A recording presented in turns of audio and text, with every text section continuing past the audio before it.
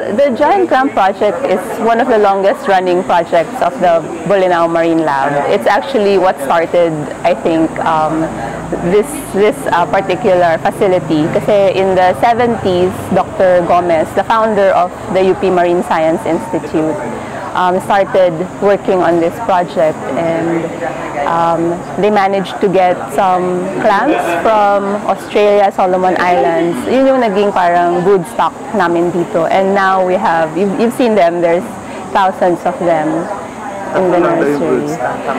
Tatlong groups, so parang tatlong different sets of animals. So they were transported as babies from the Solomons, from Australia. And now they've nanganak na sila. There's different species, diba? So nakita nyo yung iba-ibang kinds. They're all vulnerable to extinction. The gigas, the biggest one, is actually locally extinct, or it was locally extinct, or it still is in lots of areas of the Philippines. Kaya siya yung parang naging focus ng conservation project. Kasi hindi na siya halos nakikita sa anywhere else in the Philippines. Pero why Silaki Island? You've seen the area. It's really, there's very special characteristics kasi ano siya, it's very protected. You can see, diba, when you're out in the water, you see yung parang white na waves where the waves are breaking. That means that hindi umaabot dun sa site sa Silaki yung lakas ng alon. So it's a very relatively well-protected reef. It's shallow kasi kailangan ng clams ng maraming sunlight. And it's also away from a lot of the aquaculture activities happening. So parang malinis yung tubig, maraming sunlight, and it's peaceful for the clams. So they're able to grow to the big size.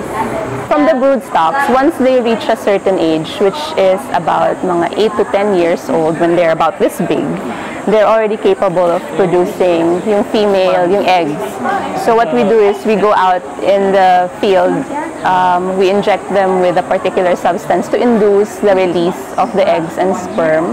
Then we bring those eggs and sperm back here to the hatchery, and we put them in the tanks. And then we take care of them until they grow to about mga 5 centimeters in size. And then we bring them back out to the hatchery, to the nursery rather, para sila mas lalong bumilis yung pagtubo. They're very vulnerable to predators when they're still small. They have no defenses, di ba?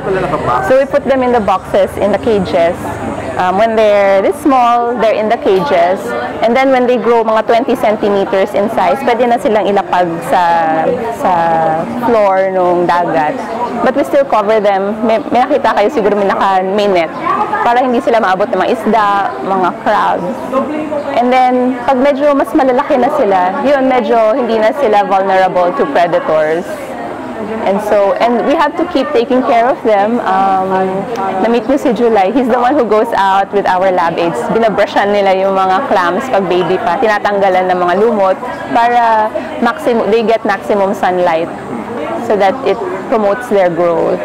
The big challenge, I think, is really getting enough funds to get the manpower to take care of the clams.